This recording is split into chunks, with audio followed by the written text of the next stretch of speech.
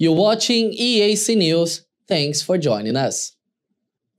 The new academic year of the general education in Cambodia will kick off on Monday, 10 of January.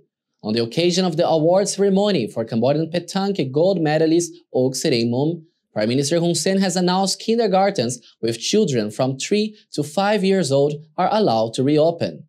EAC News reporter Kong Sirepo has more. At the Peace Palace this Wednesday morning, Prime Minister Hun Sen announced the reopening of all kindergartens thanks to the high level of herd immunity against COVID-19 in the kingdom.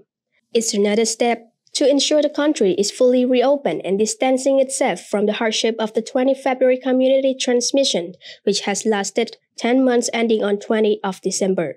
The Prime Minister has also stated that such decision will allow not only for pupils to be in class and learn how to socialize with teachers and colleagues, but will also give more freedom for parents to work and earn more income. According to the Prime Minister, around 3 million students are going to start the academic year next week.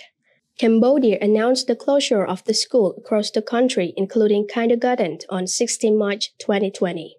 Currently, Cambodia achieved 101.57% vaccination of the population aged 18 and over, 99.15% of 12 to 17 years old, and 105.30% of the age of 6 to 11 years old. Kong Sreymom, EAC News.